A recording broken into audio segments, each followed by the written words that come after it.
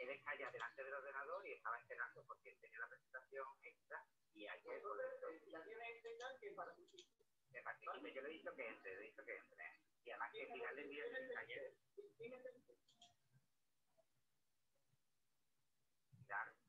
Dime, estoy aquí. ¿Perdona? Espera, ¿estás hablando de Building ICT Capacity o de Oceans of Cooperation? Building, vale, yo acabo de abrir Building. Están allí esperando y él ya está allí, ¿eh? Voy a ver. Espera, sí, Building es de Clan.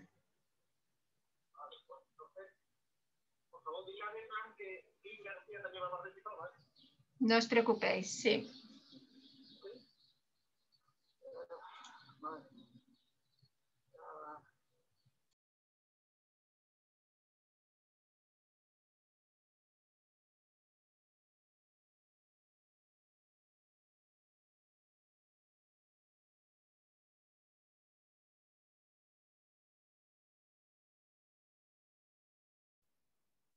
Hi, everybody.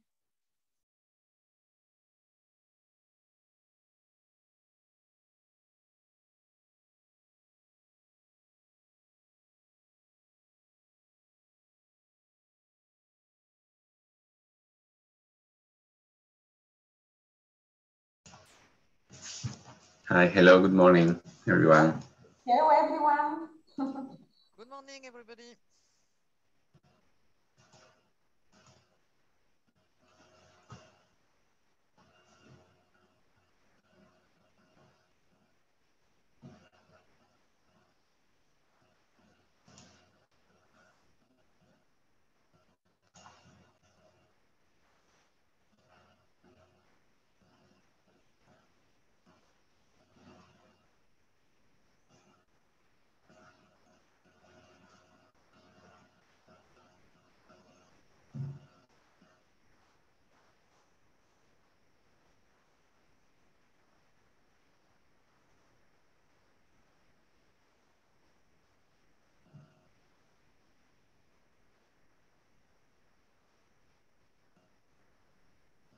Hello.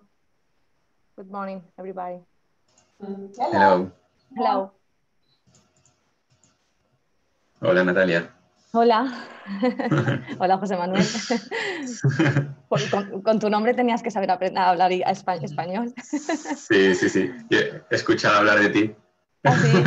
Venga, Sí, en Livewatch, claro, con Javier que y perteneces a Juanmi. Livewatch, claro, con Juan Miguel y con Javier. Pues un placer conocerte a ti también de Livewatch. Igualmente, y seguro que hablaremos en un futuro. Sí, claro que sí, claro que sí. Estamos deseando poder tener ya esa interlocución más directa con vosotros y bueno, la verdad que yo acepté esta invitación por parte de Declan, que fue muy amable de querer compartir y que yo pudiera estar en este foro tan interesante y nada, pero vamos deseando empezar a hacer cosillas.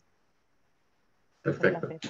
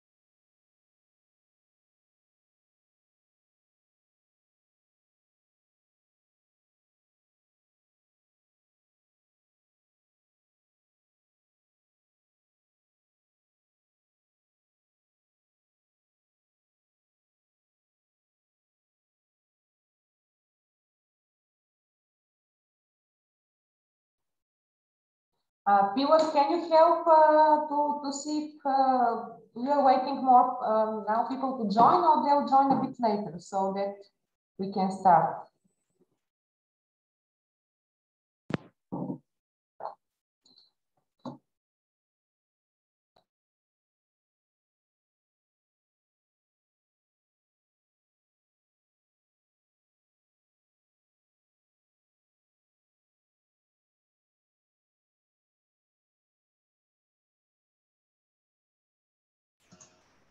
Hi, Pilar. If you are talking, you are muted.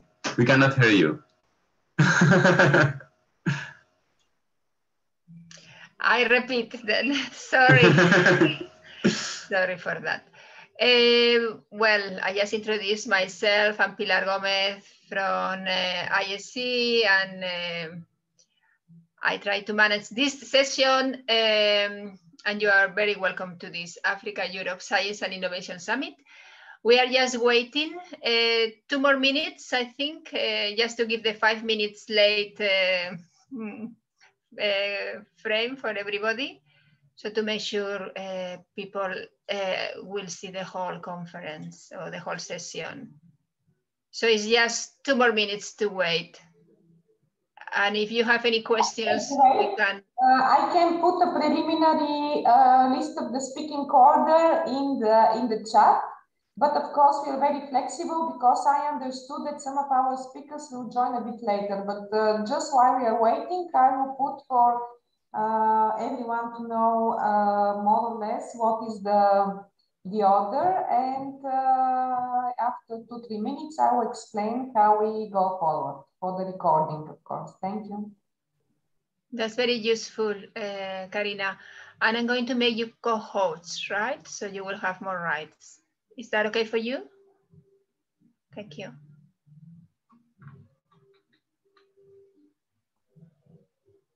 Hello, Maciej Lubieski here. How do we proceed? We are just waiting 2 more minutes to start. Okay.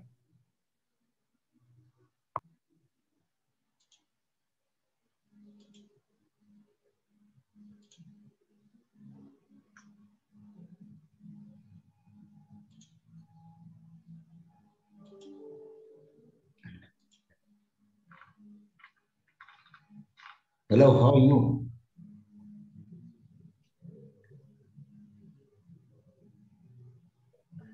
Hello. How are you? Fine. This is Yasuna from Ethiopia. Hi, you're very welcome. How are you? I'm doing great, and you? We are doing fine, thank you. Nice to meet you for the second time.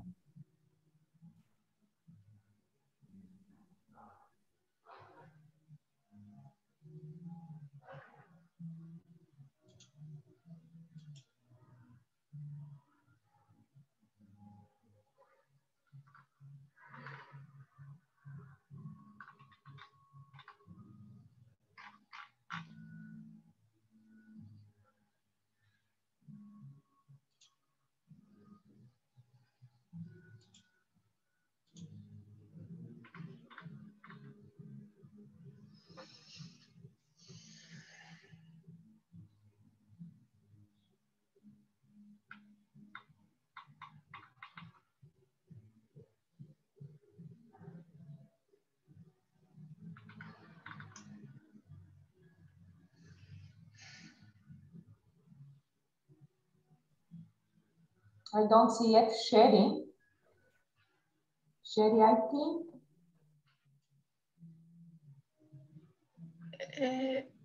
Sorry, Karina?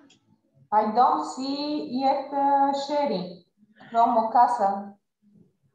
I make you the co-host. You should have it next to your name in the participants.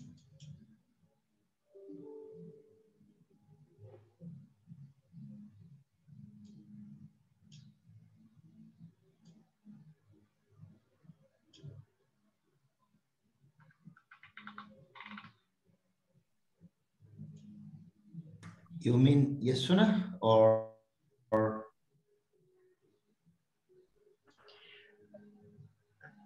Okay, then I suggest we start. And we will be flexible because we are already living in this situation for more than 1 year.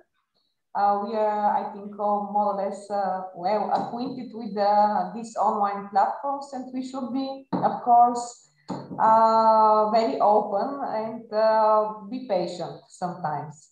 So, hello everyone, my name is Karina Angelieva, and I'm advisor to the Minister of Education and Science. And I'm quite a long time, more than 10 years, involved in the Competitiveness Council and the framework program of the European Union.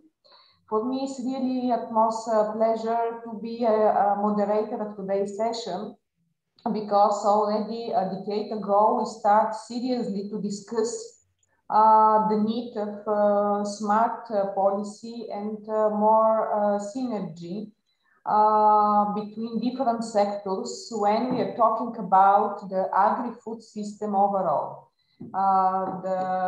From one point of view, the links and the importance of the innovations, research, but also skills we need to develop in this sector, and also the links with other sectors such as environment, water, of course, healthy living, biotech. Now, where we are 10 years later after we start this important discussion, I think we are on a very important moment. We are on the verge of the so-called new program period, and one of the most important elements in this COVID pandemic and post-COVID pandemic way of thinking and policy will be indeed to set strategic policies that are resilient, sustainable for the people, but also open to the world. And in this context, the European-Africa collaboration, I believe, is really entering its more operational, sustainable, but also ambitious time. And I do believe that after today's session, we will have much more clear pattern where we are and how we can collaborate so that we make a real impact for the people globally, but also how we can better embed research and innovation policies to find the better solutions in the sector. I have a preliminary plan so that we have time for more discussion. I would like to ask all the great speakers we have today, a kind of a starry club, to keep up to 5 minutes of their presentation so that we really have afterwards a debate.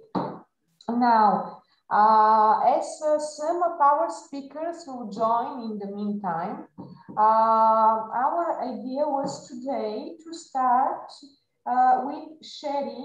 She's a former Minister of Environment, Science and Technology from Ghana, but I don't see her. Maybe she joined under other name.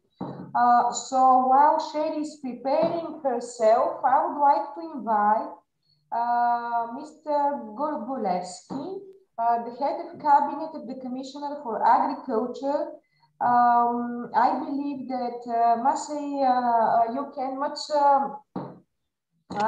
better put us all in the context and in the ambitions of the European Commission, where we are and what we want to achieve. So for me, it's a really great pleasure to invite you. The screen is yours, please. Thank you so very much. Thank you, ladies and gentlemen. Thank you for to the organizers. I'm afraid I wasn't quite aware of the format of the meeting regarding the discussion. I would love to have a discussion, but unfortunately I'll have to leave after my speech because that was what was communicated to me. That's why I planned other things afterwards. But I will jump right in, not to take too much of your time. I think I'll speak around 5 minutes. Well, first of all, I would like to thank you, the organizers, for the invitation and the opportunity to present our EU-Africa research and innovation activities in support of this partnership, which is a bit of a mouthful, Partnership for Food Nutrition, Security and Sustainable Agriculture, FNSSA, which very much includes the elements that my commissioner is very much supportive of, and the commission as a whole, and DG Agri especially. It is my great pleasure to be here with you today. Let's start with the problem that we have in front of us. Obviously, ensuring the sustainability of food systems for food security is still today a major challenge worldwide. Agriculture must feed an increasingly growing population, while at the same time, this should be done in a way that alleviates pressure on natural resources, including soils and water, stops the loss of biodiversity, and copes with uncertainties associated with climate change, pest outbreaks, what have you.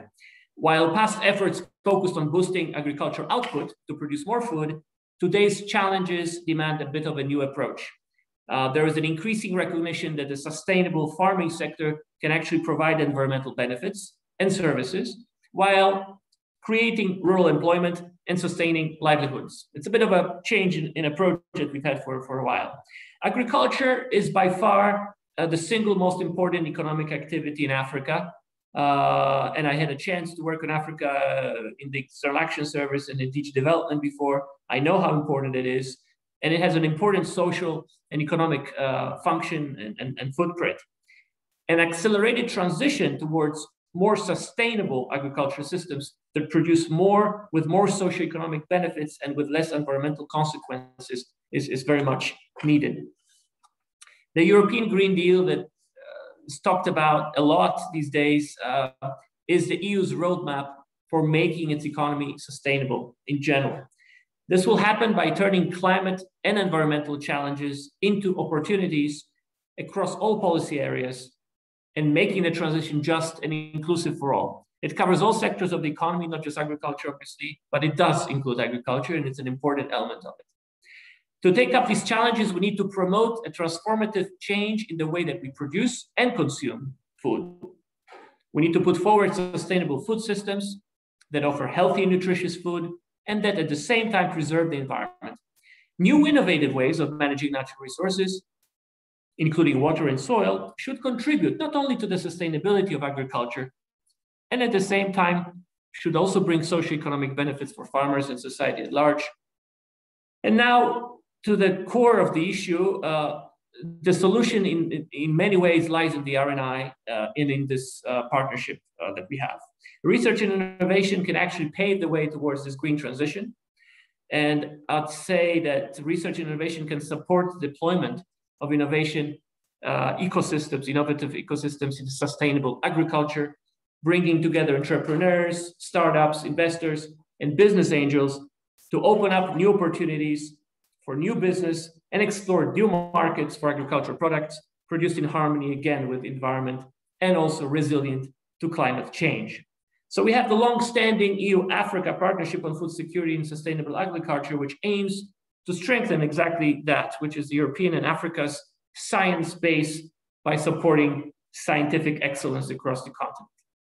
Joint actions taken under this partnership will enable the transition towards agriculture and food systems that are more resilient, equitable, and with low carbon emissions. Investments in R&I can enable this green transition with solutions that are equally strong in environmental, economic, social, and agronomic dimensions, and at the same time provide greater resilience against threats, lessen its expected impacts, and create added value to this joint action.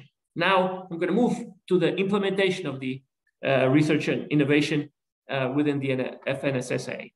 Since 2016, the FNSSA partnership specifically focuses on R&I actions to support sustainable intensification of agricultural production systems, food systems for nutrition, and the expansion and improvement of agricultural markets and trade. Based on past experience analysis and the new political orientations, the FNSSA partnership should contribute with knowledge and innovations to unlock Africa's potential to make progress towards food and nutrition security, a sustainable, greener agriculture, and more circular food systems.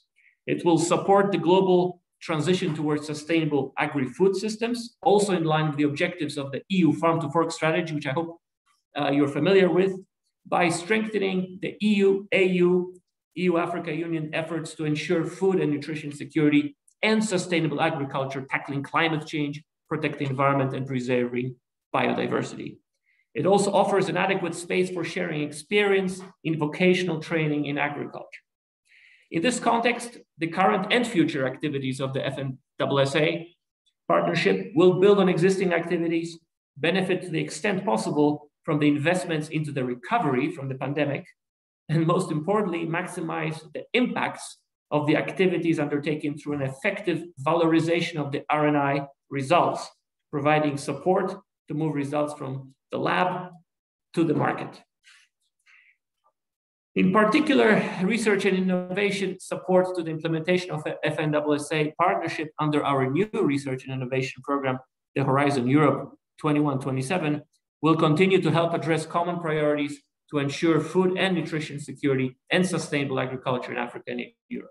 In particular, R&I support under the partnership will be directed to implement aspects of common interest, highlighted in the last EU-Africa R&I ministerial meeting that took place in July last year. I'm referring to the implementation of agroecological approaches for food production, which we will also hopefully have in our new common agricultural policy once it gets agreed, hopefully by the end of this month. Such approaches have the potential to support food security and nutrition while restoring the ecosystem services and biodiversity that are essential for sustainable agriculture. The fourth EU Agricultural Ministerial Conference on 22nd of June will also address such topics and pave the way for strengthened cooperation. To harness the multiple sustainability benefits that arise from agroecological approaches, an enabling environment is required, including adapted policies, public investments, institutions, and research priorities.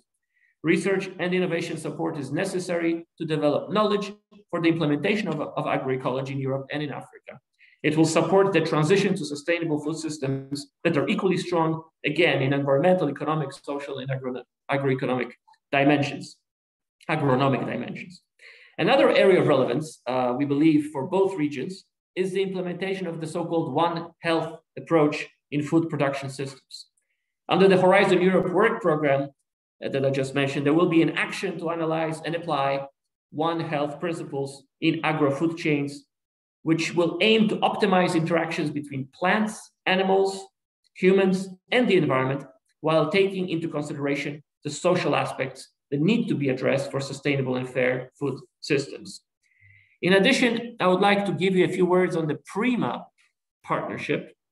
This is a 10-year initiative from 2018 to 2028, which was co-funded by EU's Research and Innovation Program Horizon 2020, the previous one, and by member states, and brings together Northern African countries, EU Southern Mediterranean, and Middle East countries to jointly align priorities and to pool resources to develop and deploy innovative solutions for food systems and water resources in the Mediterranean basin. PRIMA's main objective is to devise new research and innovation approaches to improve water availability and sustainable agricultural production in a region heavily distressed by climate change, urbanization, and population growth. Finally, under Horizon Europe, we are preparing a mission in the area of soil health and food. This is run by the ex-Minister of Agriculture of Holland, aiming to provide a powerful tool to raise awareness on the importance of soils, engage with citizens, create knowledge, and develop solutions for restoring soil health and soil functions by the EU by 2030. The mission will have an international component and will aim to harmonize soil health measurements at the global level, reducing the footprint of our food production system. Activities under the mission will further support this global collaboration with international partners, including partners most obviously from Africa.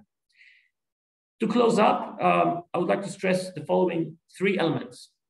With the FNSSA partnership, we have a well-established instrument, first and foremost, which provides the basis for our enhanced cooperation. We need to really make full use of it. Let's do it. In addition, it is important to give visibility to the achievements that have already been made, and in turn these results to innovative solutions supporting food and nutrition security and the green transition, bringing benefits for our people. And the third one is basically that I'm very much looking forward to see the fruits of this cooperation, and I'm sure we'll build on what we've achieved so far. I would like to thank you very much. I look forward to the presentations. I'll have to leave a little bit later, but thank you again for your attention and for your invitation to the meeting. Thank you very much, Mr. Golubeski. I think for us it's really honor to have you here, and we are very happy that you and the commissioner are very much engaged in this cooperation. I personally and professionally believe that we have a lot of favorable now conditions to rethink and to strengthen our cooperation. If I have to recap, but something very important to get them motivated from your speech to other participants, you really stress on something extremely important, that we have to give visibility what is already there and to expand what we have.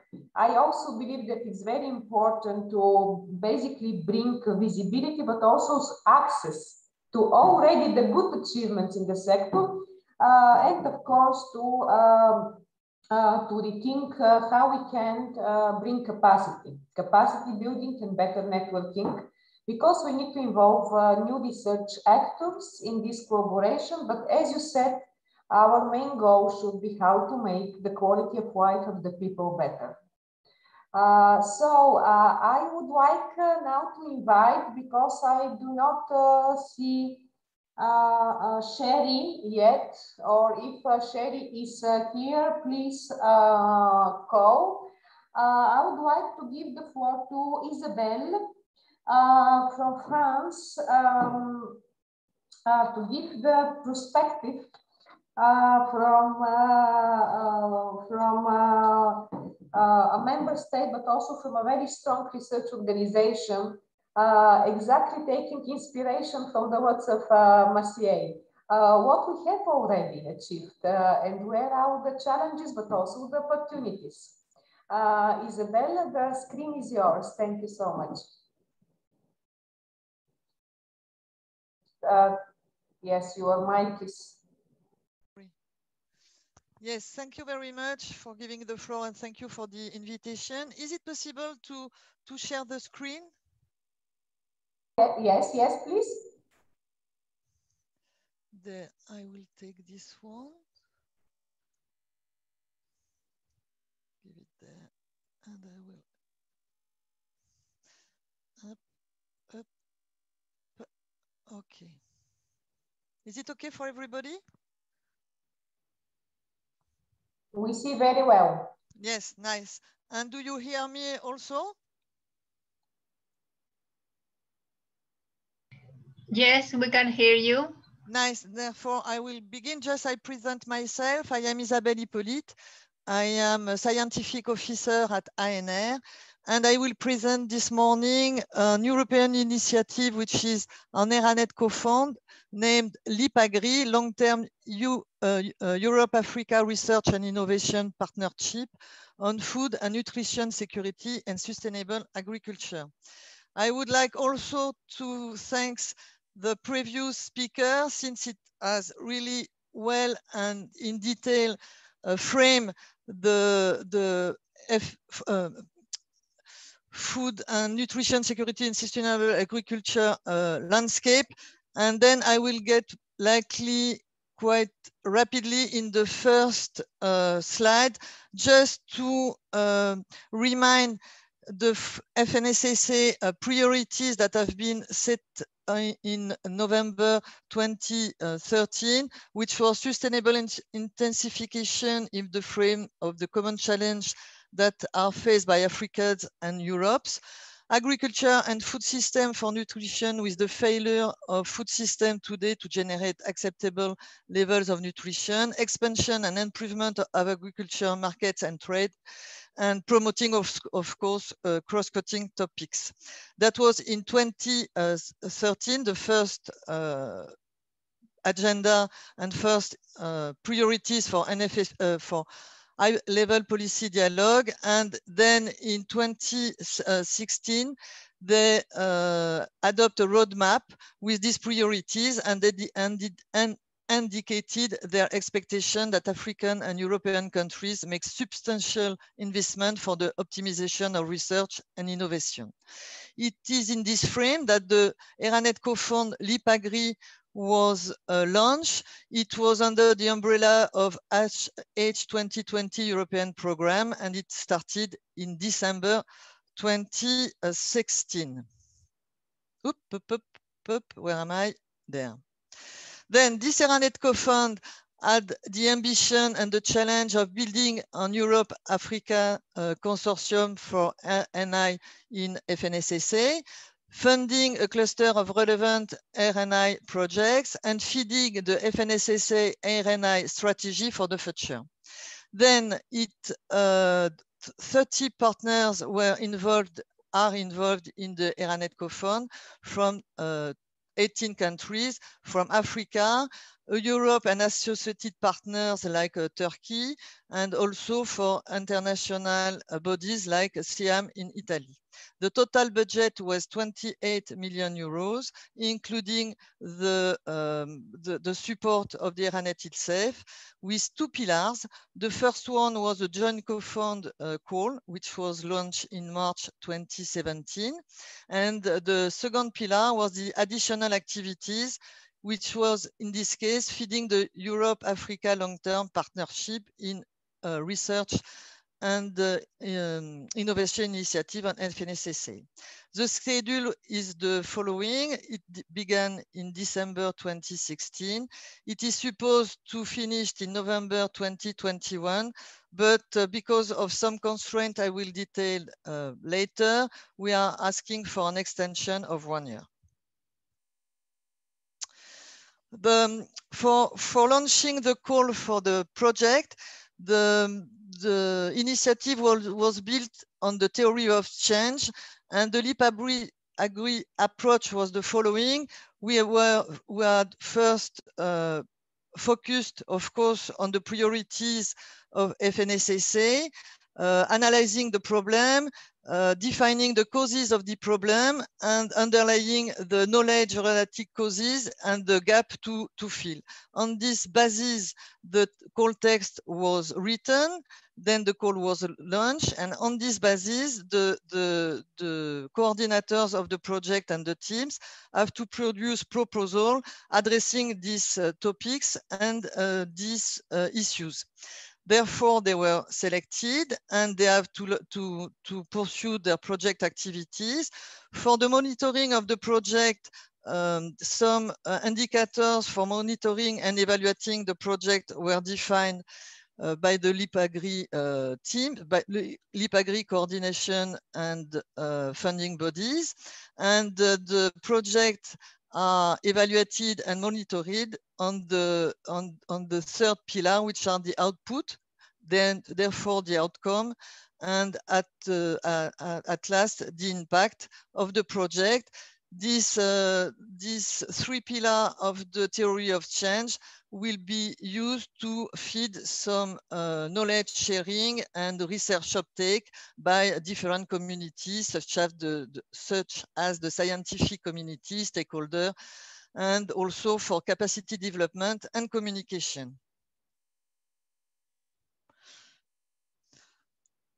For this purpose, three main topics were defined: sustainable intensification, agriculture and food system for nutrition, and the third one was improvement of agricultural markets and trade, really in association with the HLPD, HLD high policy level dialogue strategy roadmap, and also cross-cutting initiatives were also welcome in this frame.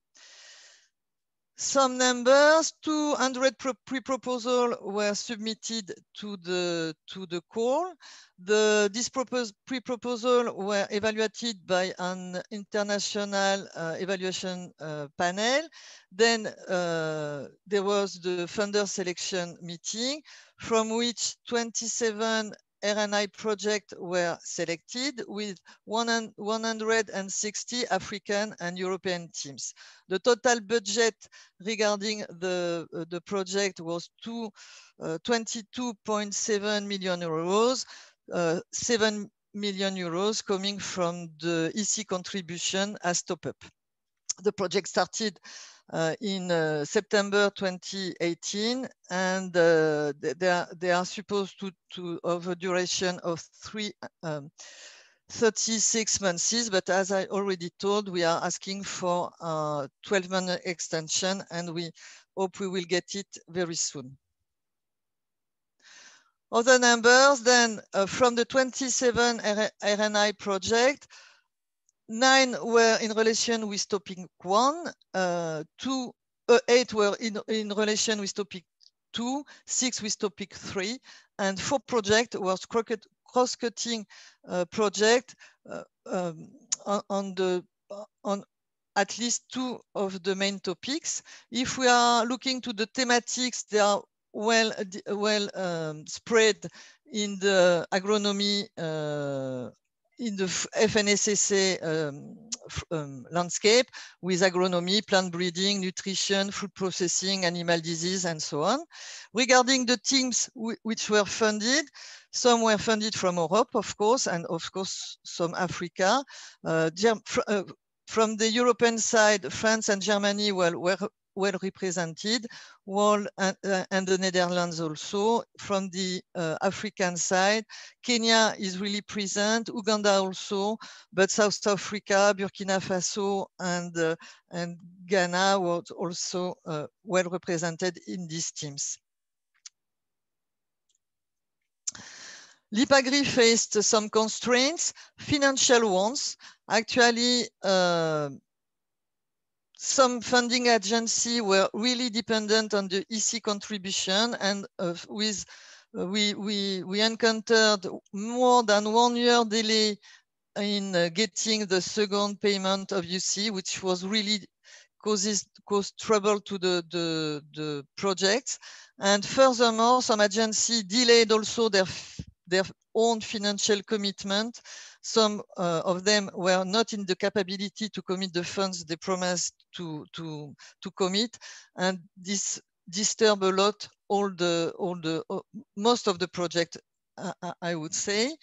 And like all the research teams, COVID-19 also impacted the project, hampering file trials, experiment, and stakeholder survey.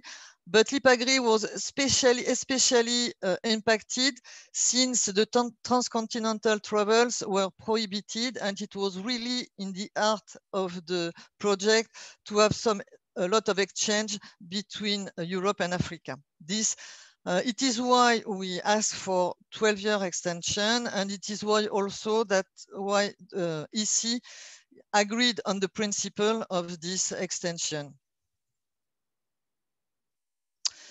We performed some midterm evaluation and monitoring of the project. I am presenting there some of the main numbers of this evaluation. Then from the 27 project, 206 teams were present, 158 were funded. From this, we get a lot of dissemination activities, taking in mind that all the projects use dissemination tools, which are websites or other medias. From this dissemination, what we planned for the very next months is it's a matchmaking event, likely in September, in order to put together stakeholder, researcher, and participants interested in FNSSA issues. And of course, we will also organize the final meeting for the project. Regarding the impact in relation with the theory of change, of course, final reports will be built in order to have this output, outcomes, and impact well defined and harmonized between the project. I think it is really important, and we will manage on that. And also we will hope that this very interesting initiative will feed some initiative like the Green Era Up, which is now which will be next month is likely launched by the EC. Well, to close up the project and following Air Africa, which was the first initiative at the European level linking Europe and Africa, LIPAGRI was the first initiative for I&I research of implementation of the roadmap of the high policy level dialogue involving 18 countries from Europe and Africa. This initiative is likely a cornerstone for future R&I alliance between Europe and African countries, like the ERC, which is in the heart of the LIP4 FNSSA CSA, with 24 funders and around 100 funded teams. And likely it will be also a the LIPAGRI network will be also proactive for proposing innovative approaches and modalities through the additional activities documents we are now building. And also LIPAGRI result will likely highlight important themes and topics in the FNSSA area for common interest for Africa and Europe in the frame of global change. And I think that it is really an important point. Climate, of course, but also other very convergent evolution, which is quite new, such as farming models or digitalization, ICT, and other themes. Then from our side, ANR coordinates the LIPAGRI ERANET. We also coordinate FOSC, which is also an ERANET from linking Africa and Europe.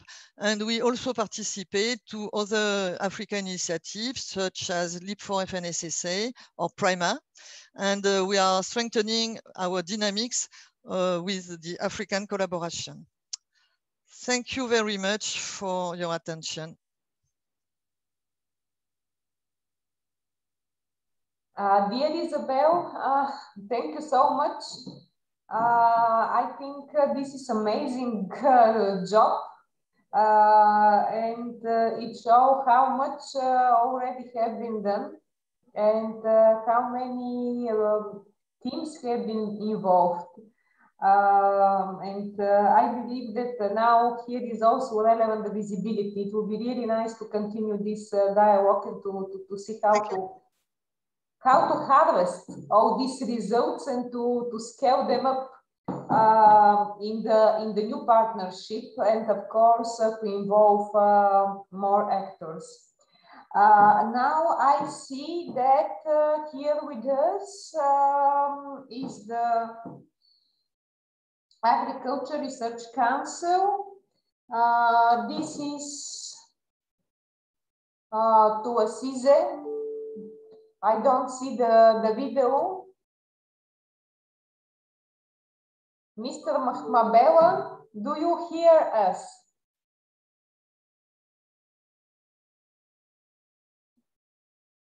I think he's here. They said from South Africa that maybe they'll have some problems because the CEO, Mr. Shadrach, is being basically outside the country. So I will try to reach again them, but without losing time, because I think it's becoming quite interesting.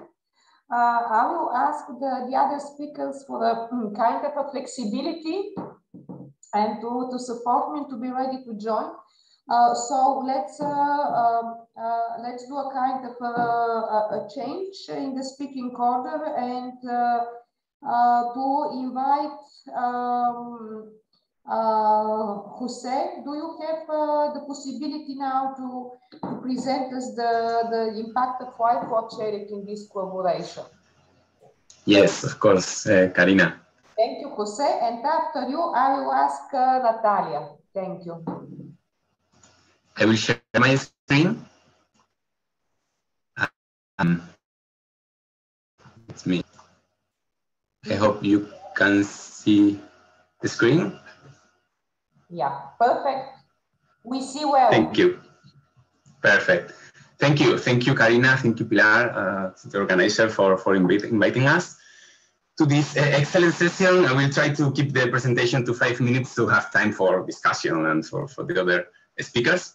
I'm José Manuel Ávila. I work at LifeWatch ERIC. It's a distributed European research infrastructure consortium focused on biodiversity and ecosystem research. We are presenting our contribution to transition to more sustainable agri-food systems. Thanks to Mr. Matic, he's not right now with us, and the previous speakers, because the presentation was really interesting. And you already have presented the challenges of the current agri-food systems in a very clear way. So I will jump to the agroecology approach, okay, as they have introduced this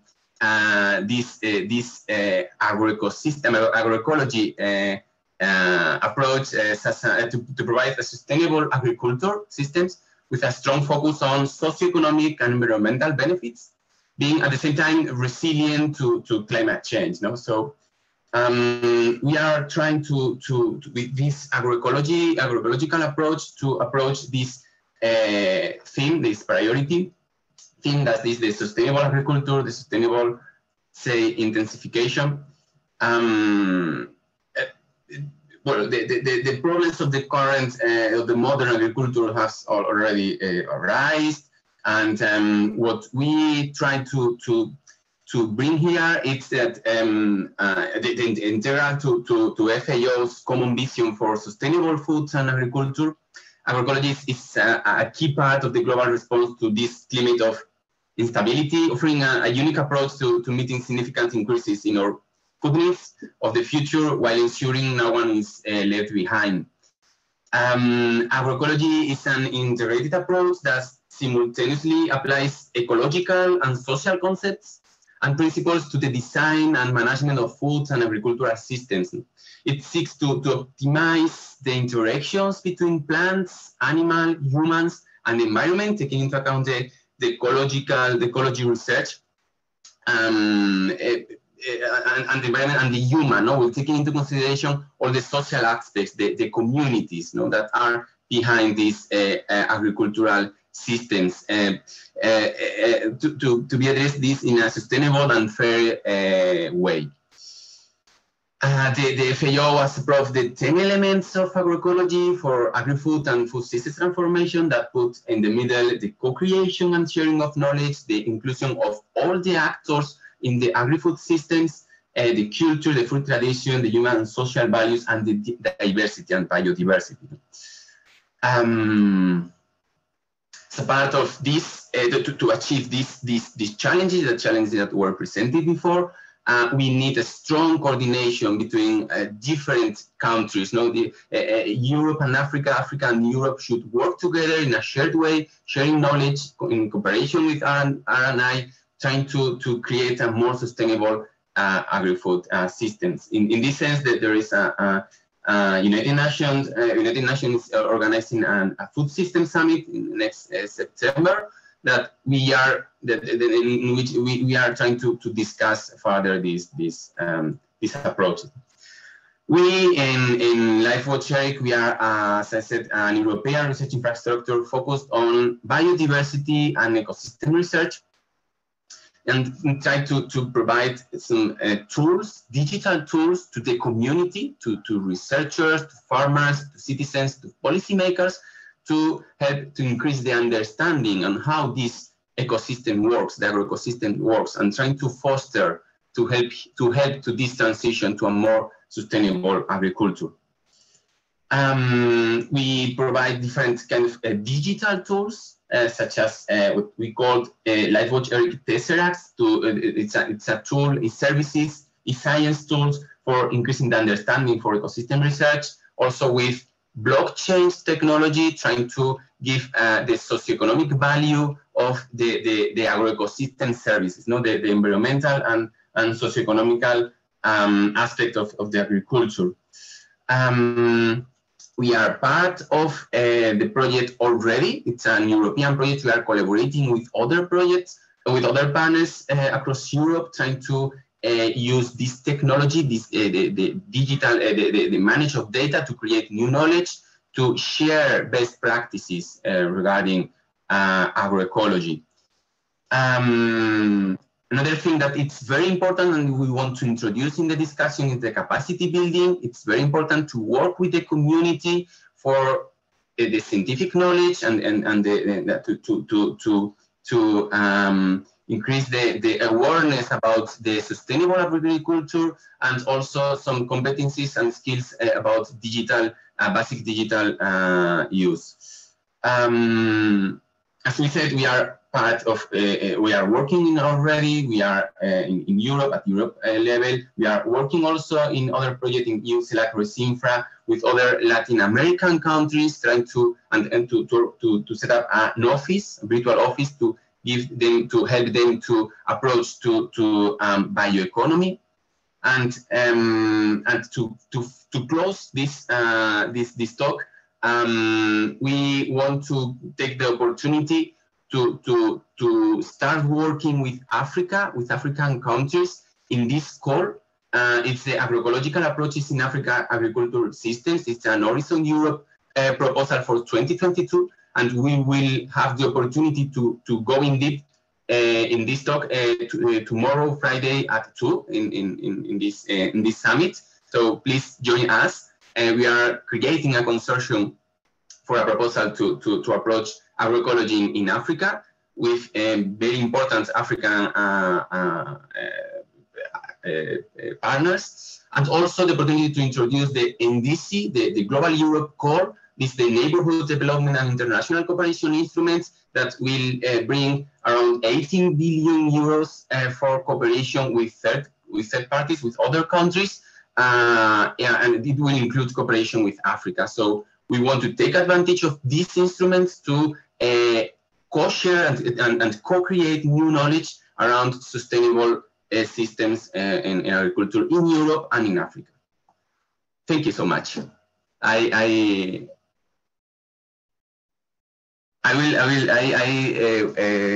fit to the 5 minutes more or less. But Karina is now here with us.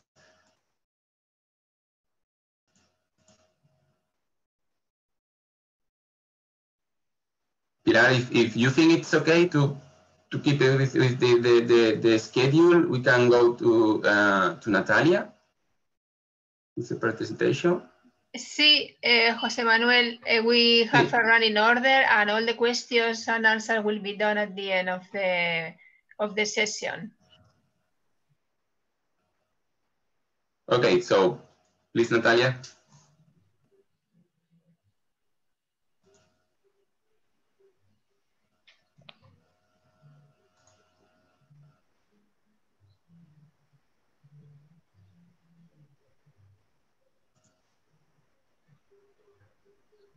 Sí, hola. Hola. ¿Se ha alterado el orden de intervención? Sí. ¿Intervengo yo ahora? Sí.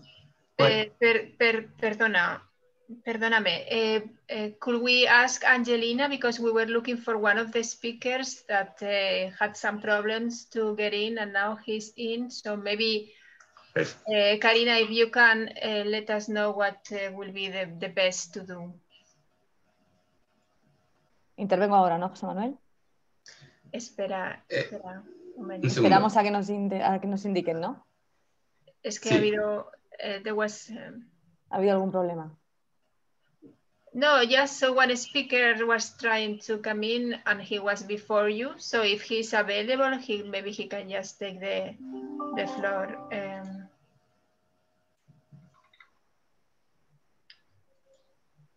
Karina, are you there?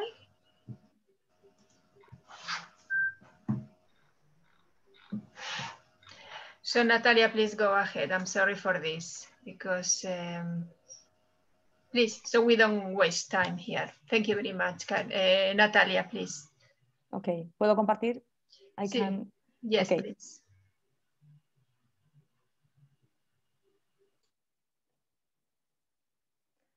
A ver.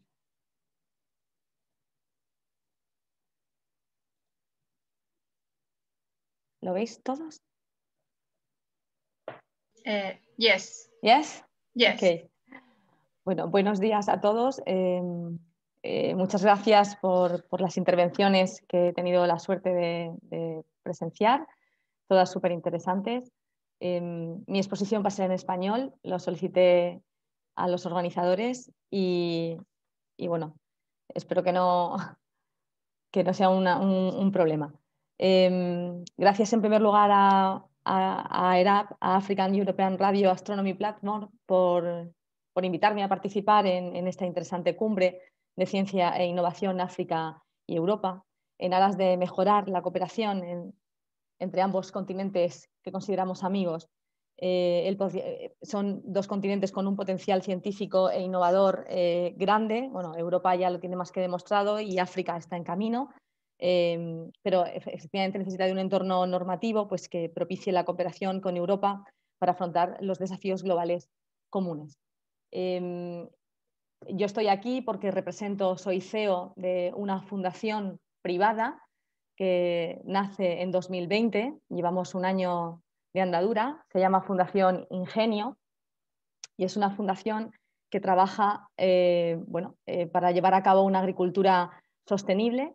No en vano somos la huerta de Europa desde los años 60. Los agricultores que representa la Fundación Ingenio están ubicados en el campo de Cartagena, en la región de Murcia, en el sureste español, una región prácticamente muy afectada por el cambio climático y por los efectos de la desertificación y la sequía, pero sin embargo tiene un grandísimo potencial en producción hortofrutícola. En concreto, la Fundación Ingenio, voy a ir pasando, engloba a 45 empresas, las más importantes de la zona, en total 10.000 agricultores.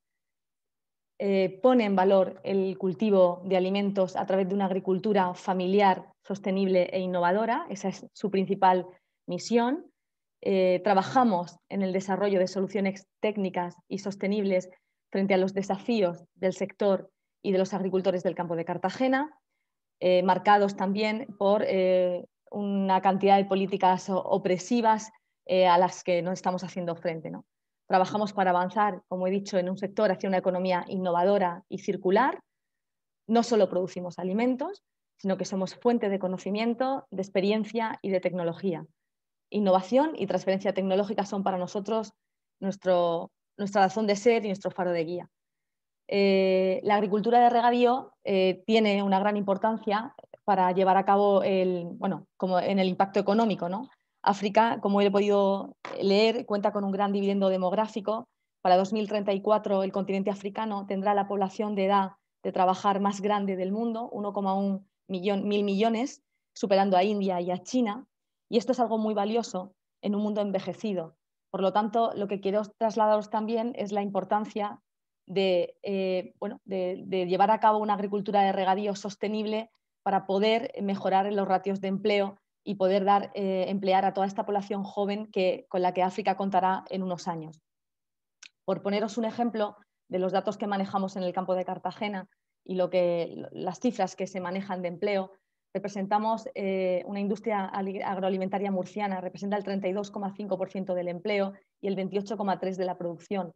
Genera 180.000 empleos en las zonas regables del trasvase Tajo Segura y representamos el 37% del Producto Interior Bruto de la comarca y empleamos a 47.400 trabajadores a tiempo completo.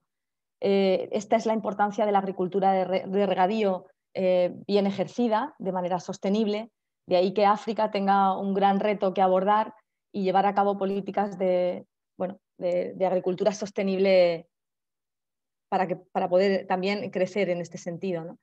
La Fundación Ingenio ha creado un grupo de innovación para liderar la agroalimentación del futuro, porque por un lado hay necesidad de encontrar soluciones verdes para reducir obviamente las críticas que se focalizan dentro del sector por los frentes más ecologistas a los que nos enfrentamos, pero por otro lado hay una oportunidad para liderar la innovación en Agritech, atraer talento y ser más competitivos y aumentar las líneas de negocio del sector. Este grupo de innovación, que es formado por empresas líderes agroalimentarias, estarán al mando y aprovecharán décadas de experiencia y dedicación del sector para proveer su perspectiva única con respecto a la viabilidad tecnológica y la demanda del mercado. Por lo tanto, ayudarán a identificar, evaluar y desarrollar nuevos proyectos y a cambio gozarán de grandes beneficios. El grupo de innovación será el epicentro de nuestra fundación. Quiero destacar que España es pionera, es líder mundial junto con Israel en riego por goteo, en fertirrigación sostenible. Nosotros tenemos un 98% de la superficie regable, cerca de 42.000 hectáreas en riego localizado. Somos un ejemplo para el mundo. Es la agricultura que todo el mundo quiere ejercer. Yo creo que África tiene un gran espejo en el que mirarse en la agricultura que realizamos en el campo de Cartagena. Nos gustaría que pudierais vernos como una fuente de conocimiento para poder aplicar lo que nosotros ya llevamos trabajando e invirtiendo durante décadas, desde el año 79 que se convirtió toda la superficie, era un secano y la convirtieron en superficie de regadío, y es muy importante que podáis tomarnos como ejemplo para los retos y los desafíos que tiene el continente africano.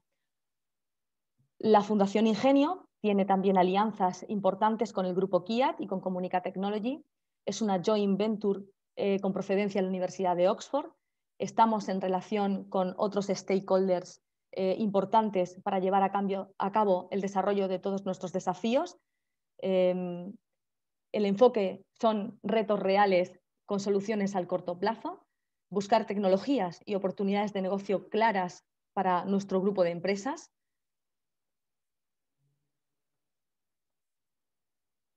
Nuestros objetivos son formar un punto de encuentro para promover la evaluación y el lanzamiento de proyectos de innovación impulsados por nuestra fundación, donde confluirán empresas agrícolas, startups, empresas punteras de tecnología, universidades y centros de investigación.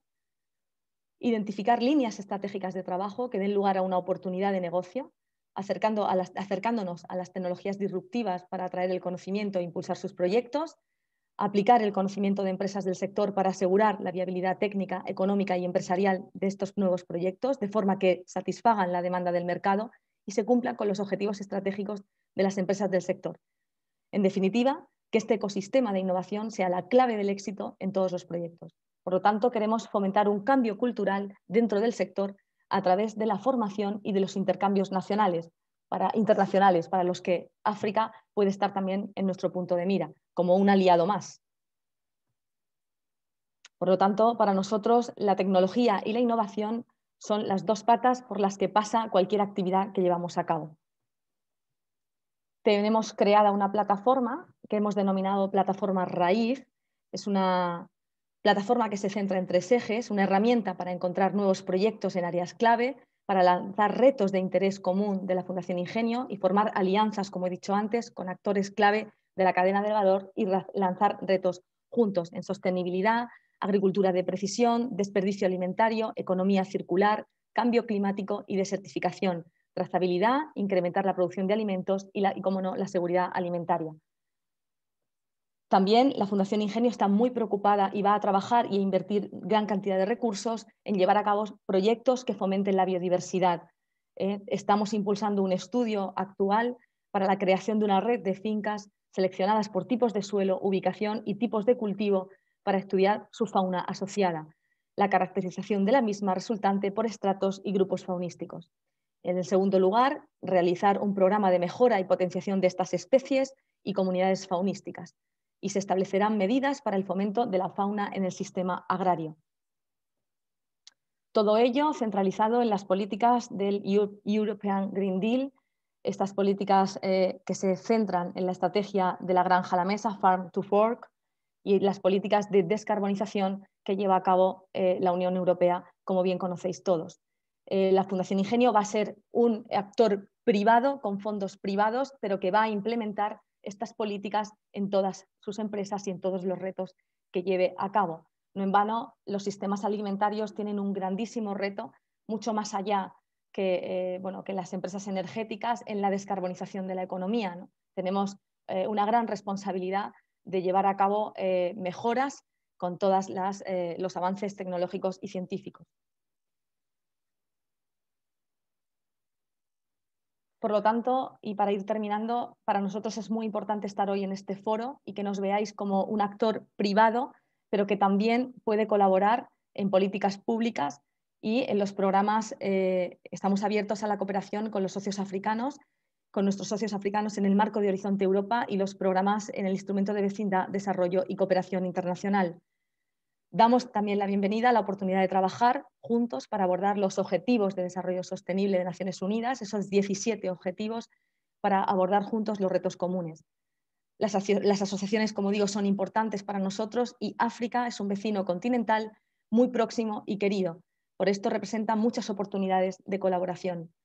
En septiembre también tenemos entendido que la FAO de las Naciones Unidas organizará la cumbre sobre sistemas alimentarios sostenibles y queremos trabajar con nuestros socios de África y Europa para avanzar en esos resultados específicos. Nuestra Agritech Mission es clara, es poner en valor la producción de alimentos de una manera sostenible e innovadora, algo que ya nuestras empresas llevan ejercitando durante décadas, pero tenemos que evolucionar para convertirnos en un ejemplo, en el Silicon Valley de la agricultura europea, porque podemos serlo, tenemos esa capacidad de liderazgo y queremos aspirar a conseguirlo. Muchas gracias. Thank you so much. Gracias, Natalia. Muchas gracias. Karina? Thank you so much, Natalia. Gracias, Karina. Thank you so much. Very good.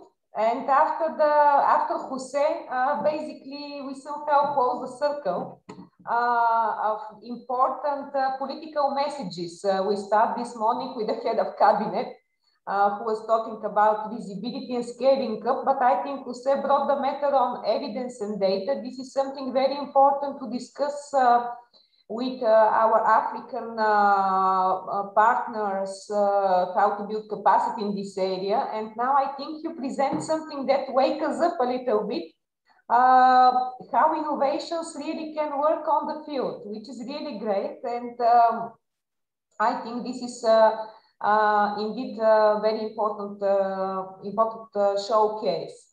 I had a message before a while from Thulazize Magbela from the Agrarian Council from South Africa. He wrote me he's here and listening to us, so I do hope he can join, but I really don't know what is happening. If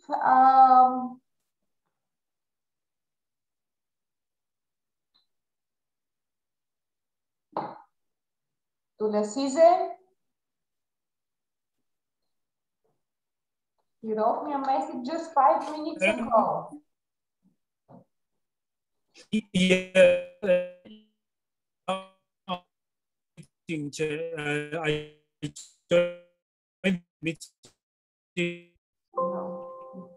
That is the connection. Not responded, but now you hear me now. We hear you, but very bad. Okay, yeah, no, basically what I was saying is that I'm in the meeting, but I'm not in a position to present. So I'll just listen and participate. Okay, thank you so much. Thank you so much for letting us know, because as I shared already with our participants, unfortunately, Shadrach, the CEO of the Agricultural Research Council of South Africa, is on a business trip, but I'm happy that you are here and you can bring these important messages back home. I'll definitely do that. Thank you very much for having us. Okay. Thank you so much. As I do not see Sherry yet, let's proceed according to the agenda. And I'm trying to keep the gender balance. So after Natalia, I would like to invite Andy, the CEO of Agri-Food, to join us and to share I must say, one of the emblema of the flagships of the European Union that started some years ago, maybe almost two decades, the EIT. But one of the KICs, the Community Innovation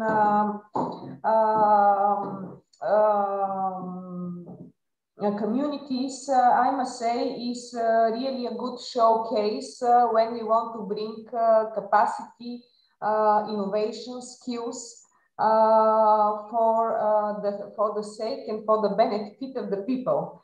So I would like now to invite Andy to take the screen. And after Andy, we will have Elizabeth from the French Agricultural Research Organization. Okay, so Mr. Zinga, the floor is yours. Thank you so much, Karina. Really appreciate it. Good to see you again. Hold on, I'm going to screen share now. Let's see here. Let's get it on slideshow mode. Okay, can you all see the screen now? Yes, we can. Excellent. All right, so a good afternoon to my esteemed fellow speakers and all of you important participants. My name is Andy Zinga, and I am the CEO of EIT Food. My particular thanks go out to the organizers for inviting me to share with you our approach and the work we do in transforming the food system. EIT Food is one of 8 so-called knowledge and innovation communities, or KICs, funded and supported by the European Institute of Innovation and Technology, also known as EIT, which in itself is an independent body of the European Union since 2008. Each KIC is established with a unique mission to tackle the societal challenges in a particular industry vertical like energy, health, and in our case, food, which includes agriculture. EIT Food has been created in 2017 with a specific mandate to transform the food system and to put consumers at the center of this change process, as well as to drive progress towards healthier diets and more sustainable food production and consumption. As such, our vision is to build a food system where everybody can access and enjoy sustainable, safe, and healthy food with trust and fairness from farm to fork. The way we are delivering on this vision is by bringing together organizations and actors that share this common vision and provide them a pre-competitive and collaborative environment so that ideas can flourish and different knowledge and economic actors can develop solutions co-funded by us that will ultimately create systemic impact. In less than 4 years, EIT Food has grown to be the world's largest food innovation ecosystem with over 230 partners. And you can see the logos of all of them now coming up. So this might take a moment.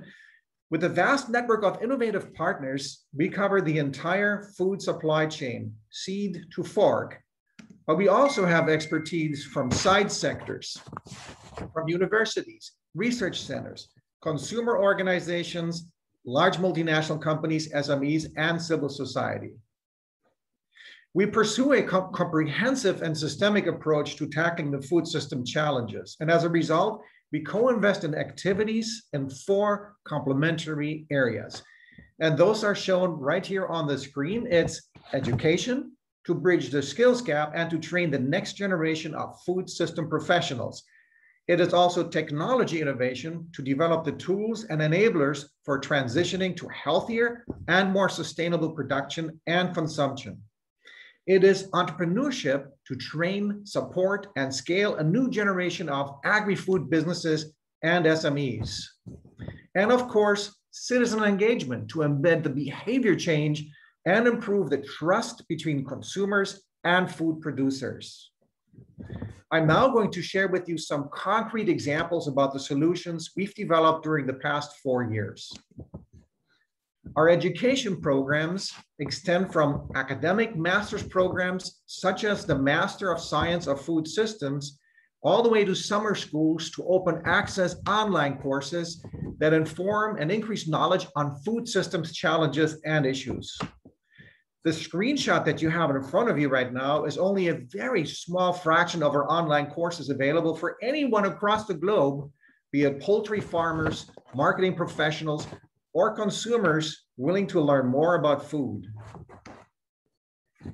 Also, next month, and we're very proud of this one, we will be launching an online course designed for medical students and professionals to increase their knowledge about the impact of food on our health and on the environment. Medical professionals are our health advisors, as you all know. However, they only receive, I don't know if you know this, but they only receive typically as little as 4 to 8 hours of training on nutrition in their entire career, particularly during their studies, which, as you know, can take like 12, 13 years or so. Now, we have developed this particular course with experts from around the world, but also with students, including from Africa, to cater for their needs. With this EIT Food course, we're topping up that basic training with an additional 12 hours. Certainly not enough, but it's a start. COVID-19 has changed our way of life and disrupted our food supply chains. We cannot innovate looking backwards or miss the big picture while trying to solve today's problems. At EIT Food, we integrate insights from public and private institutions, and only then we co-invest on emerging and impactful food systems challenges that will bring a better future. In this philosophy, we have identified 6 particular technology focus areas that we are working on all the time that deliver on health and sustainability.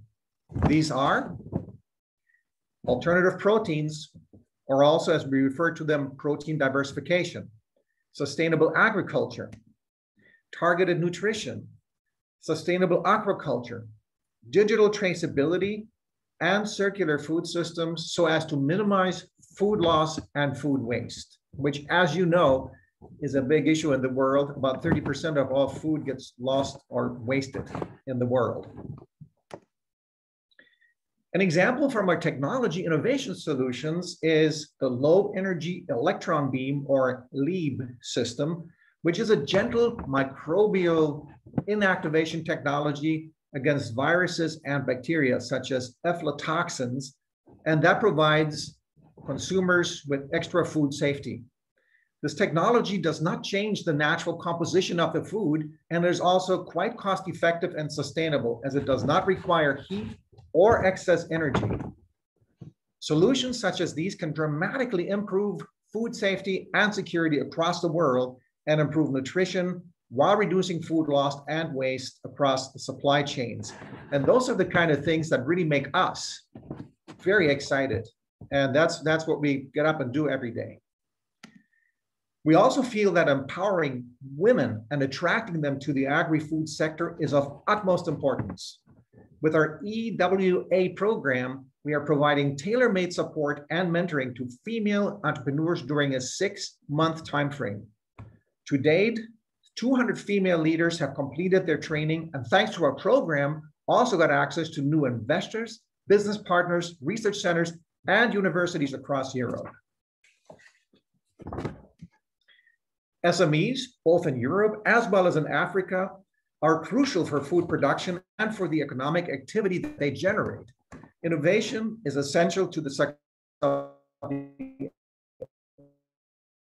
SMEs,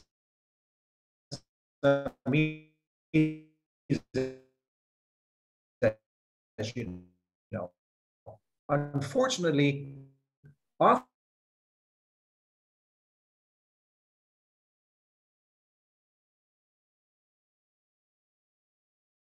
price. They are fully integrated into our innovation processes as equal partners to large multinationals and world-class research centers. We provide them with capacity building and upskilling so that their solutions and impact can scale as their particular company grows. Now that I've given you a quick introduction to EIT Food and our approach to food systems challenges, as well as examples of pertinent solutions, I will just stress one important point. The challenges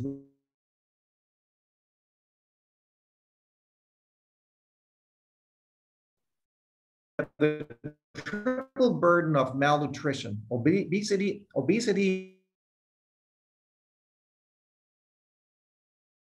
and deficiencies prevalent in all contexts of putting a heavy burden on our planet and depleting our finite resources. These challenges cannot be solved by any single organization or company. Considering the urgency of food systems transformation and the looming age of austerity, we believe that platform-to-platform collaboration needs to be prioritized in developing and scaling innovations across the globe. By pooling resources, avoiding duplication of efforts, sharing and establishing best practices.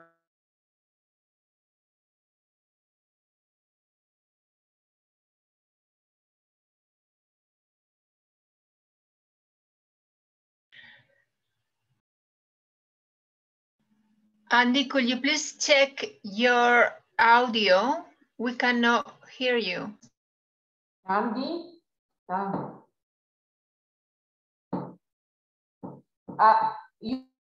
You're good. Yeah. Where did I lose the connection? I mean, on the last slide. Okay, let me see here. Can you still see my slides? Probably not, right? I have to re-share. Okay. No, unfortunately, I don't know what happened. Me neither. So could be well, but the presentation disappeared. Hold on a second. I think it's probably. Switch off your camera just for the moment of the presentation. Okay, can you see this now? Yes. So you see EIT Food fostering platform to platform, right? Yeah. Okay, great. So as I was saying, with the Food Tech Hub Brazil, well, actually, yeah, so we believe that platform to platform collaboration is important just so that we can avoid the duplications that I mentioned. And I gave you an example of the World Economic Forum work we're doing, but we're also collaborating as an example with the Food Tech Hub Brazil, which is now actually expanding out to all of Latin America. It's now renaming itself to Food Tech Hub LATAM. We're collaborating with them on entrepreneurship programs and providing market access to impactful startups. But we are also working with like-minded organizations in preparing the first ever Food Systems Summit of the United Nations. That's just because, and we strongly believe that it is a great potential, there's a great potential for collaboration and innovation also in Africa. Just this week, we made a proposal to establish an EIT innovation hub in Africa in order to increase our collaboration with the food systems actors and the international organizations such as, for example, the African Union, to advance food and nutrition security in Africa and to tackle climate change. I hope, very much hope, that this summit will be a fruitful start to our collaboration on food systems innovation between Europe and Africa, and we will be very happy to explore collaboration opportunities with you. And that's it for me for today. Thank you.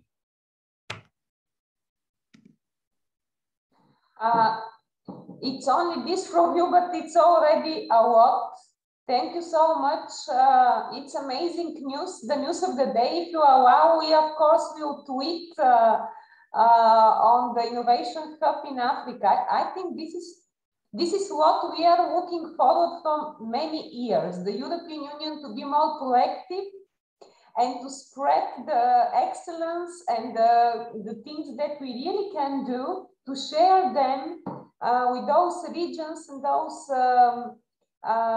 societies that are really in need, because we need to scale up the good practice we have. It's amazing, and I believe that this initiative will really make a huge impact. I personally was very intrigued and not very aware of the program for women you have and you're doing in the food kit. It's amazing.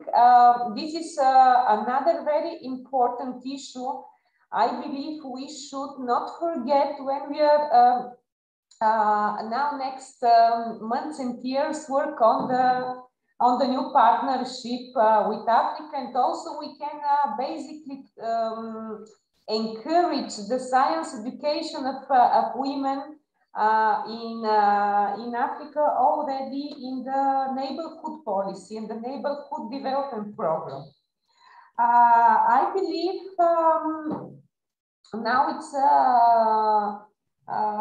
we already exhausted almost the list of the speakers, but still we have with us, and it will be very important again now from the perspective of a member state and one of the most strong organizations in Europe, the French Agricultural Research and International Cooperation Organization, CIRAC, to hear Elizabeth what you can share with us. You heard now so many already different aspects, but it will be good to see your perspective and recommendations to the audience. So thank you, Elizabeth. Thank you very much. And thank you to Pilar, because I prefer that you take the slides. Last time I tried to do it by myself, it was a disaster. So I prefer you do it. So thank you very much.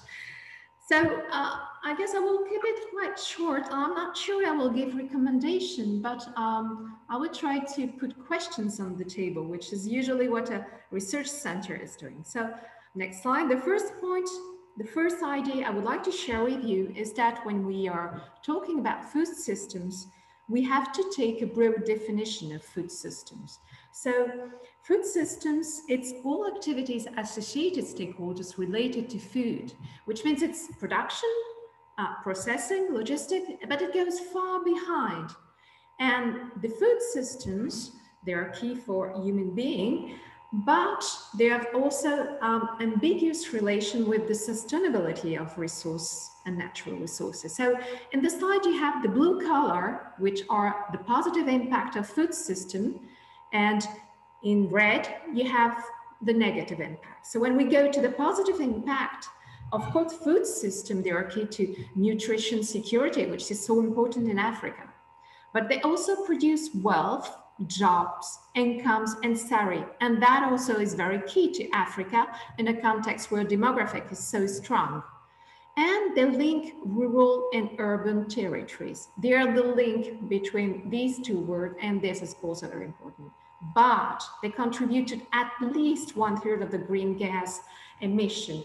And this part of the green gas emission, they are the hardest to cut if you compare it to the gas emission related to energy, for instance. Agriculture is the big chunk of the reduction to come.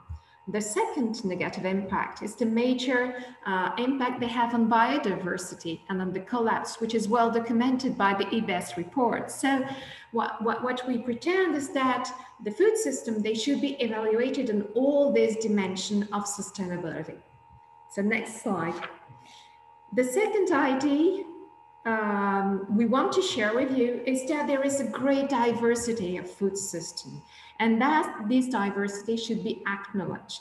So there is a diversity, but there is also a strong dynamism of these food systems. And these food systems, they already have an innovation capacity, an innovation ability, even without science, even without training, and they're moving fast. But there are forms of inequality between all these stakeholders, and these should be addressed. And these forms of inequality, it's difference of power, of opportunity, of voice, of negotiation margin. And we also have to keep this in mind. And for all these reasons, we believe that the institutional and political support should be tailored according to the specific context. There is no one size fits it all when we come to talk about food systems, and that the pathway we want to propose to countries, they should take into account this diversity and this particularity. So next slide.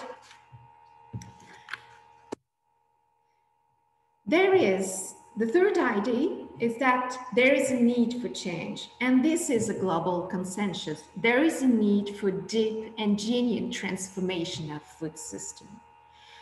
There has been many success in many countries of the Green Revolution, which was based on major investments in infrastructure, in science, in chemicals, which led to intensive agriculture.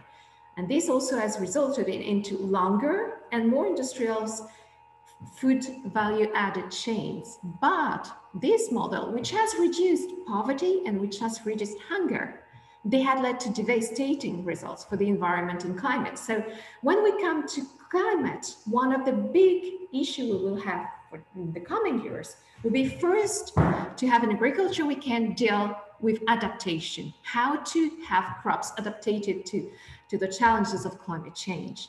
But we also have to think about mitigation, about inventing new food systems that are able to reduce their gas emission.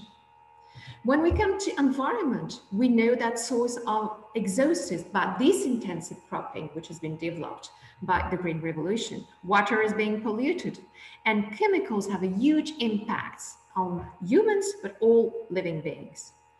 And finally, one of the problems from this Green Revolution is that at the end, security on nutrition remains a challenge, and we still have diet-related non-communicable diseases, but we still have stunting and we still have malnutrition, especially in Africa, which has this double burden to face.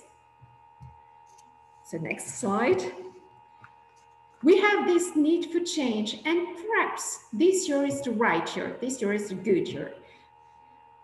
There is this UN Food System Summit, which preparation is going on, and this is the year for the transformation of the food system.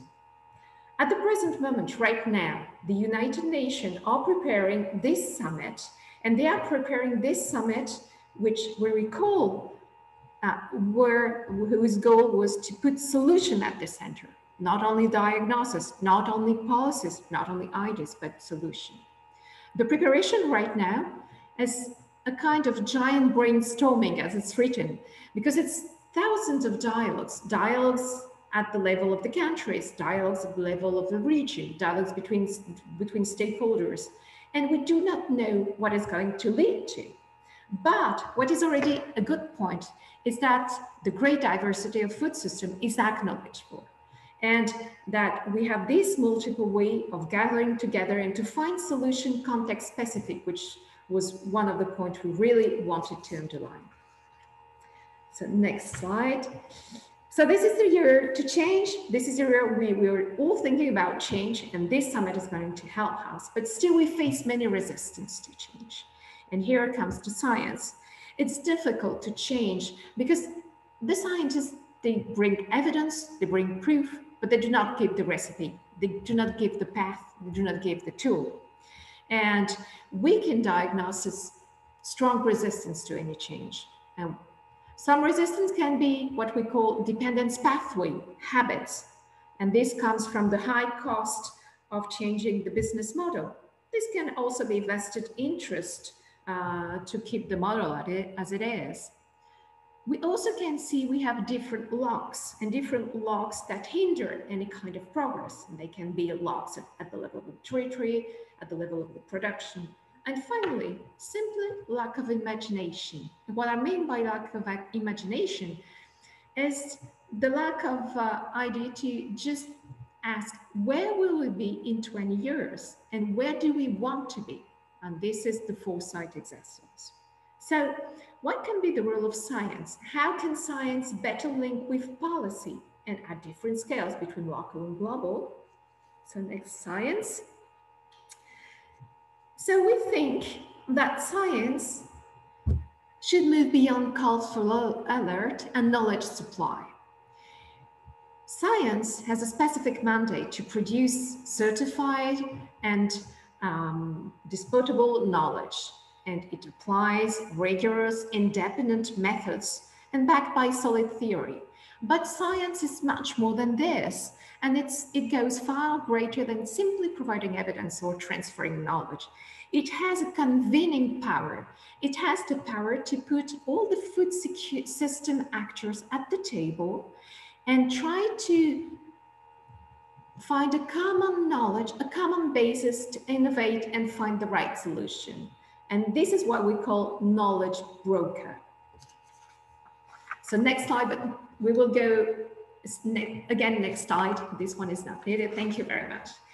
So what we would like to incentivize would be that science plays a very strong role to inform policy and society debate on food system both in Africa and in Europe, because we deeply believe that this method can be applied to both continents. We should co-construct theory of change, where we want to go together because we face the same challenges, and how to construct a joint project together. We would like to co-build food system related research question with policymakers. It's to say, these are the questions which are relevant to find solution, and let's go together.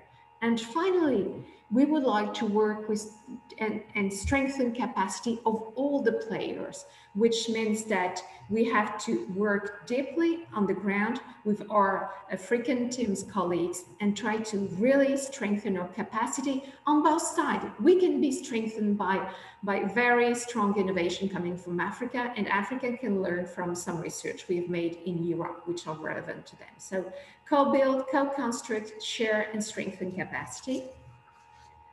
And last slide.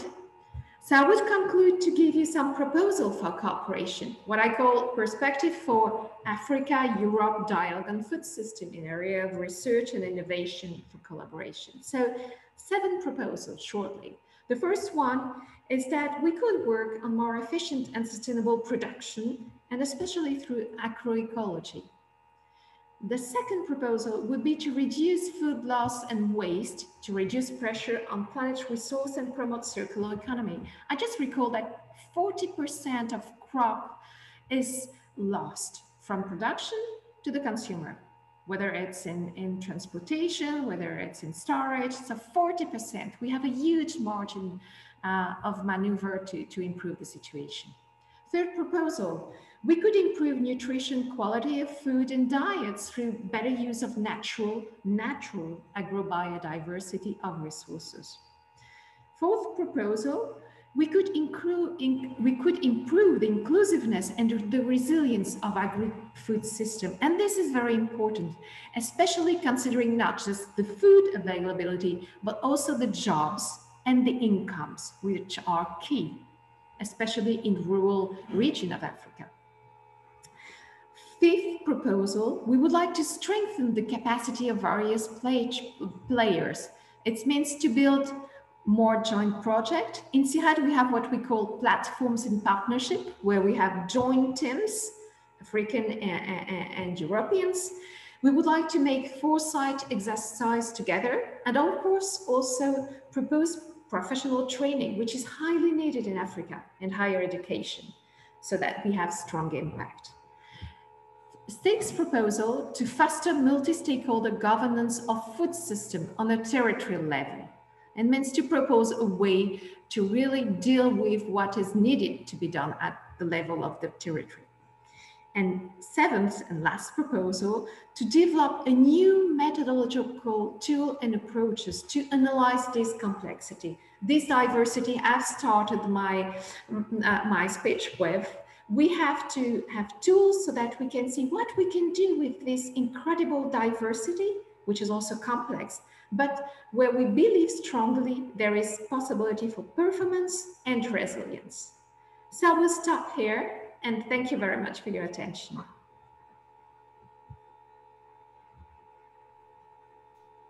Elizabeth, thank you so much. I didn't know that you finished with these perspectives. I think you make my life easier now, because I believe we can have a small discussion on these very important bullet points. My question would be how we can prioritize. I think all the issues you now put forward are so important. Although, to be honest, I see something very important that still, even in the European Union, we struggle with this. And I believe that one very important element is really strengthening capacity, and also changing the way we teach and learn and we develop skills. Because, of course, we are trying to start from the excellence research and to boost innovations, but at the end of the day, if we don't have the patience and the knowledge that these things needs a lot of time and a lot of learning curve, then it's again difficult. And I believe that one of the most important challenges to conquer, to reach the sustainable development goals and to reach resilience and sustainability for Africa is basically to try to keep the brain, to keep the human resources there, because we already went through a severe brain drain in some parts of the European continent, but not only. And this is what we also monitor, these migration flows from Africa and within Africa. And I believe that agri-food system is and could be a showcase to rethink, also to alert the politicians that this could basically change the pattern and lead to brain gain in the African countries, of course, only the young generation thinks they have possibility also to study, of course. It's funny because for so many centuries, obviously, we are not inventing too many things. Obviously, at the end of the day, everything is about knowledge and how we can push the young people to be more interested in science and how we can really have the lifelong learning experience and practice. But thank you so much. I think Pilar will support me, and of course Deco and Kiran.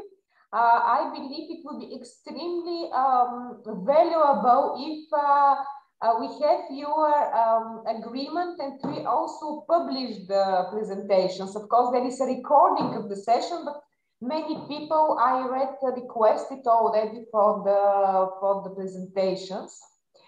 We had many participants today, joined also from our partners from African region. Unfortunately, we couldn't have some of them as speakers. I think this is also a learning curve, and I think we should encourage our partners to be more proactive. This exercise needs the both parties. So now I think we have common for a dialogue platform, although online, which is not the best. And I would encourage posing questions or comments. So the floor is open for comments. Yes, please, I don't see your name because it's a number, but please. Kibre, I think, yeah? Okay. My name is Yesuna. I'm from Ethiopia, and the meaning of Yesuna is this guy belongs to his creator, God. That's the literal meaning, okay? Yes, can you hear me? Yeah, very good. I enjoyed all the presentations, and my background tilted to veterinary medicine as well as livelihood, and the livelihood mainly focusing on the rural part of Ethiopia. So agriculture is one of the central idea to change the life of people living in Ethiopia. So I enjoyed all the presentations, and in what is common in all the papers or in all the speeches is that they are focusing on capacity building. Yeah, that is, you know, a central and the main demand from developing nations, particularly Africa.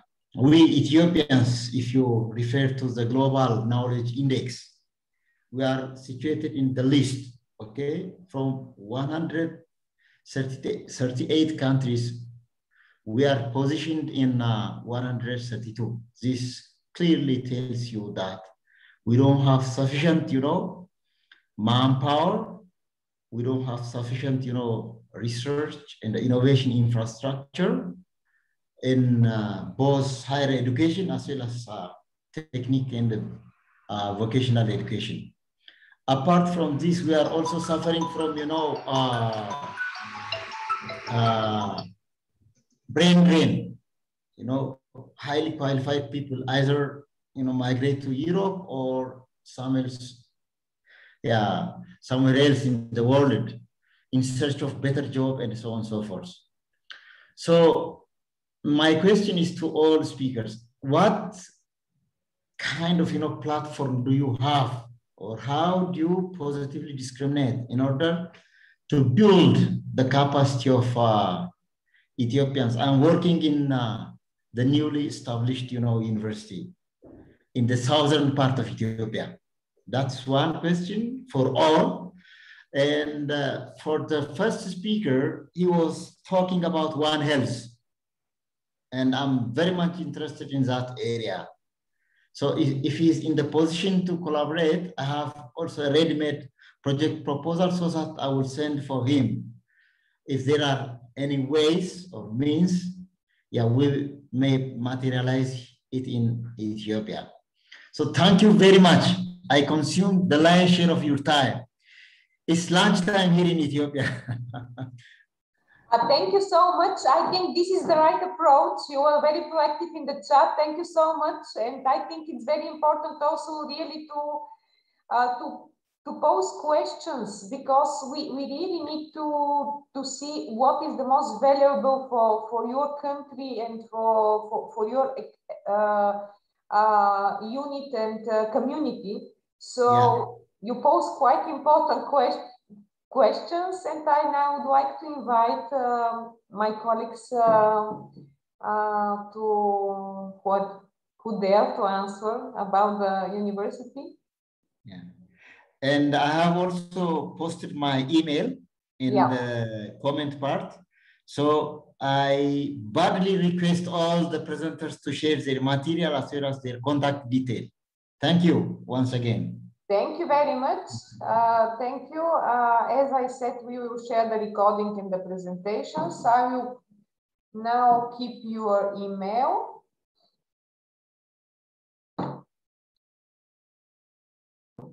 Unfortunately, we can't have a real brainstorming session, so let's try it on Zoom. Jose, you want to answer, please?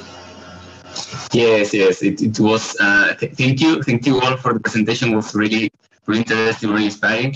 But thank you, Yesine, because sometimes we need to be realistic, no, and to work with the real community.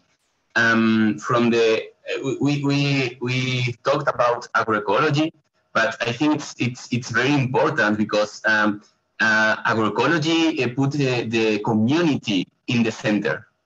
So we need to hear the needs of the community. We need to know the knowledge of the community. There is no way to have a sustainable agriculture if we don't use the local practices that depend on the context on your reality. And your reality is your reality, and the reality of a town or a place in Northern Europe, it's their reality. And they know how to grow crops. They know how to manage the cattle, the ancestral, the indigenous knowledge. It's essential. And we are seeing here in Europe, but also in Africa, that and in other many countries, that we are losing this knowledge because there is a generational gap. Young people, it's not living, growing in the same context that our ancestors, no? or parents or grandfathers. So we are losing a lot of knowledge and how to manage sustainably the farms, the cattle, the crops. So what we are trying to do is trying to achieve the objectives for a more sustainable world, taking into account and putting in the middle the people. No, and here in Livelihood Sharing, we are proposing or we are giving some digital tools, trying to put all this knowledge together and to go back to you, to help you to take this knowledge and give back to you, to the entire community, to share about best practices, what is working, what's not. We know that, for example, in Africa, the context is different. So we need to understand how to approach to you, how to communicate with you, probably with some advisors, some organizations, the university. The university there are great for agroecology. So, and trying to give advice and help to the farmers, the local people to go to this way, you know. And we in LifeWatch Eric, we are developing this in Europe, but we are also approaching to Africa, not to give them a solution, if not to co-build, co-design a solution for you. No? So, well, I am not sure if I answered your question or partially, but I had the feeling that I had to intervene, no? to comment this to you. Thank you.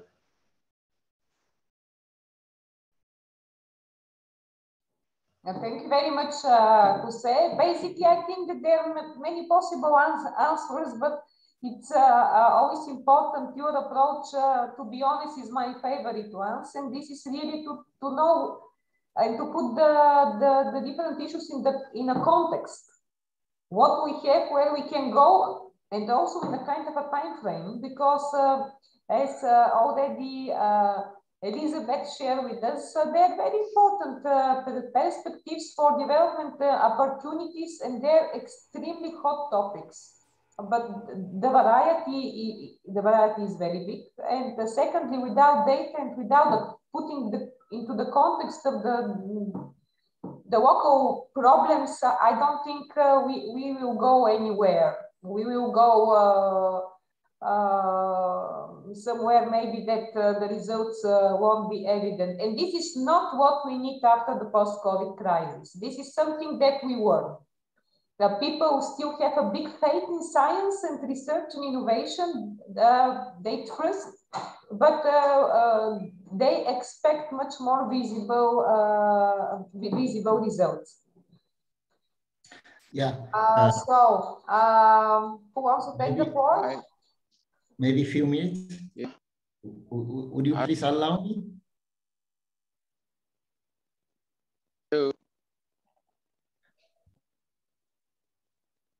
We don't hear you very well.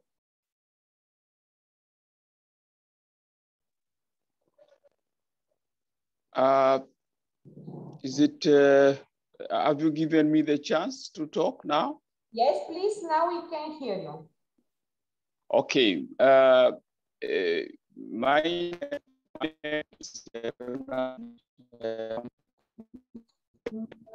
No, it's quite bad, sorry. Maybe you can put in the chat box your question. I also just now read that there are some questions about what will be the next steps to build on ideas for this session. And I wanted basically to discuss with all of you. Thank you, Anand. I see that you posed this question. Basically, the idea is to start concrete ideas and to collaborate during the next months so that we can propose something more practical and visionary to the United Nations session in autumn, but also to go through the work programs of Horizon Europe that have been published yesterday. I don't think we'll have any time for us this summer. And of course, to try to build up good partnerships. So we will basically create a kind of a small network from this session, and we'll come back to you. So I'm sorry, someone wanted to pose a question, but the connection was not good. So are there any other comments, or someone want to interact? Can I just make, can I ask is, because there is this climate summit happening, the Glasgow climate summit happening. So I just want to ask, is there any plans to, bring together ideas? Because I saw really great ideas presented by the speaker. So it would be really good, if we can bring these ideas together for, because there's this Glasgow climate, food and climate declaration, so many things happening. So I really hope, we have all these ideas and energies here. So I really hope we can, build up, these things for this Glasgow climate summit happening as well. Thank you.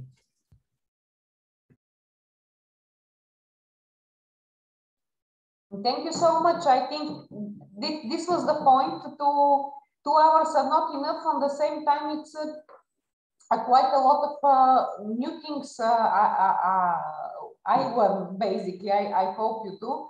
And of course, we can't exhaust everything, but it was good that your expectations are more or less met, and you are happy with today's session.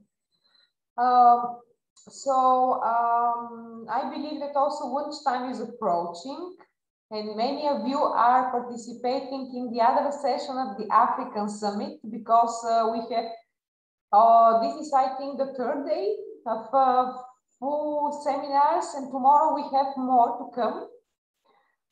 Therefore, please allow me to thank you one more time for your participation, that you were so proactive, that you were very good listeners. And please, let's keep in touch. Send me your, also you can contact me on my email to send me your personal emails, or if you want to get in touch with some of the presenters, I can try to contact them, and of course to build on, as I said, on our partnership. I'm putting now in the chat box my email.